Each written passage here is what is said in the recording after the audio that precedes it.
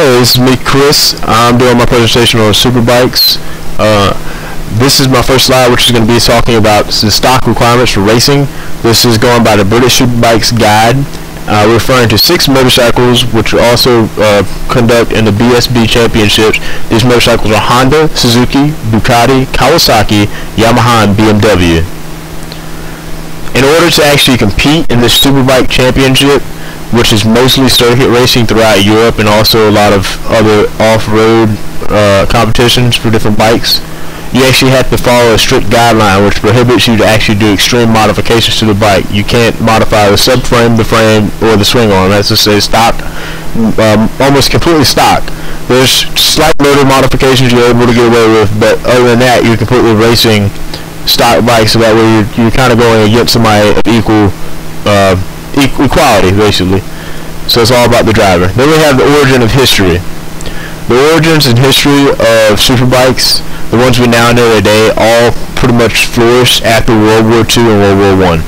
The flourishing happened because the United States and the other allies decided to pay back the companies and assist the countries that we fought. But that's not the main reason. The main reason was because these companies all started off producing everything, such as Suzuki, which started off producing looms, they ended up producing motorcycles. BMW, they started off producing aircraft and then switched to motorcycles. Kawasaki, which actually bought another motorcycle industry out and decided, and was the biggest producer of 500cc bike, one of the most powerful at the time, allowed them to flourish and sell these motorcycles. People needed a quick way to get around, and they needed something inexpensive and cheap because these countries were still at loss after the war. Yamaha, which is one of the most outstanding, I feel, was a hometown industry that took extreme advantage of this and actually pioneered a lot of newer equipment, such as the snowmobile, which is actually extremely helpful, the four-wheeler, some newer boat motors. Honda, which actually started off from a blacksmith, and then around the end of World War II, he got interested in the Grand Prix and started building motors for bikes. And there also was Ducati, which was an Italian company, and during World War II, their company was bombed by the Germans, and they ended up switching from producing radios to producing motorcycles. The fastest Superbikes, this is going to be in backwards order, so 6 being the slowest, was a Ducati 1098. This bike is a liquid-cooled motor with a 6-speed transmission, and its max speed is 169 miles per hour. The BMW K1200S, which is also a liquid-cooled motor with a 6-speed transmission, 6-speed chain transmission, with a top speed of 174 miles per hour.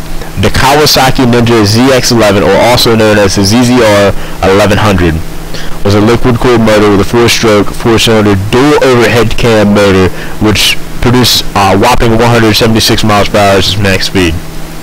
The third on our list is the Yamaha YZF R1, or known as the R1000, as some people know. It had a dual overhead cam, liquid-cooled motor. Most of these bikes do have liquid-cooled motors and also dual overhead cam, which is pretty much the standard. Also a 6-speed transmission that runs off chain, with a whopping speed of 186 miles per hour. And second for the top is the Honda CBR 1100XX, also known as the Blackbird. This bike's been around for a good bit of time, and they're kind of quick. They produce 1,137 cc's. They're a liquid-cooled bike with a 6-speed transmission and the power to reach 190 miles per hour as its max speed in perfect conditions. Now the top bike, which you probably see a lot of if you ever go on the bike week, is the Suzuki Hayabusa with a whopping 1,340 cc's and a 4-stroke liquid-cooled motor with a dual overhead cam with 16 valves. This is a 6-speed constant mesh transmission, which means it allows it to continue to have a blazing speed of 248 miles per hour. The NHRA, which is the National Hot Rod Association, has set standards for tracks such as drag strips and also circuit tracks in the United States, and has set standards for the way to build motors and safety frames, such as if you've ever seen NASCAR, you have to have a safety frame and also some other safety regulations. So they have set standards. But if you're racing off the strip or even on smaller drag strips, you have such things as turbo kits, turbochargers, air shifters, power commander, dyno jets, and exhaust systems, which actually all increase your horsepower except for the air shifters, which allow you to shift quicker so you can leave the hole faster and actually win a competition. The future of bikes. The future of bikes are almost completely unlimited. The future of bikes at this moment, it's brought us to the Dodge, the new Dodge motorcycle that's come out. That motor is a V12 motor, and it has 4 wheels that are alternating turn. Then we also have the new Spectator bikes, which is the one on the left. That bike is a idea coming into power. And then we have the one in the middle, which is a current day bike, which is, I think it's actually a Hayabusa, and they're actually trying to update it with systems that way it can increase using dyno jets, but it's a bike that's not actually in store.